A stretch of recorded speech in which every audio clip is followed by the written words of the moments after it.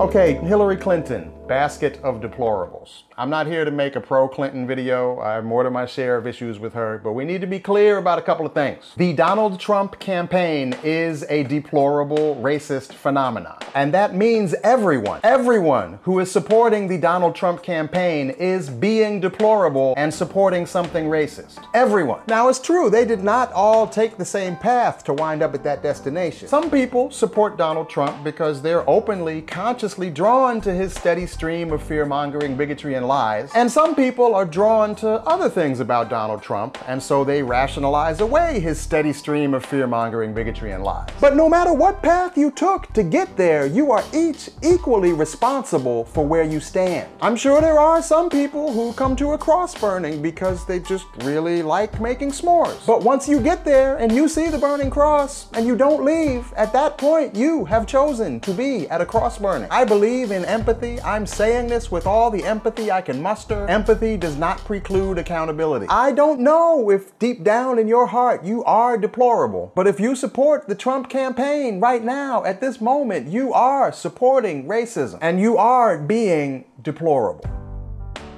I feel like I've heard that before somewhere.